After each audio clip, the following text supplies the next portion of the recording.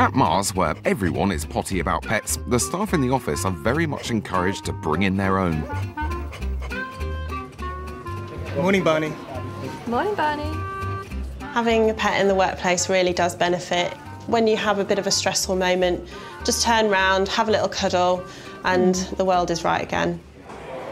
Velma is 9 months old. You have to make sure that you put everything away, otherwise it ends up in the garden, chewed up or eaten. I sit opposite Jane and I have to be careful because her dogs like to go into my bag. But there's one dog in particular who's earned himself a bit of a reputation.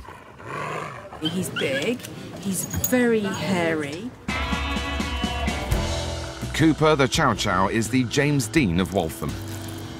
He's kind of like Mr. Cool. But he's kind of got this great natural aloofness to him.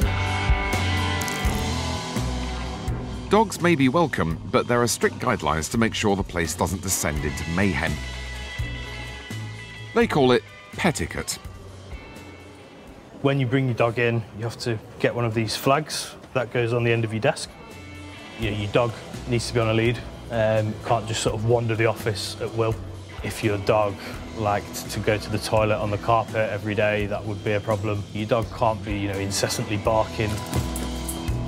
If you break the rules, you're out of the office. It's a policy which hasn't yet been enforced. But there's always a first time, Cooper. Strong-willed, selective hearing. They're an ancient breed, so they know what they want to do. He's a handful, but in a good way. Help is at hand for owner Adam, as one of the perks of working here is lunchtime coaching sessions with top trainers. OK, so we're just going to go over a few exercises. Andrew is a former Crufts judge. Emphasise the sit. Sit. Amazing. Hoping to turn Cooper into an obedient office colleague, Good boy. Sit. Good boy. OK. Adam is keen to teach him some basic commands. Cooper, sit. Cooper, sit. Cooper, sit down. Cooper, sit. Oh, out of the way. Cooper.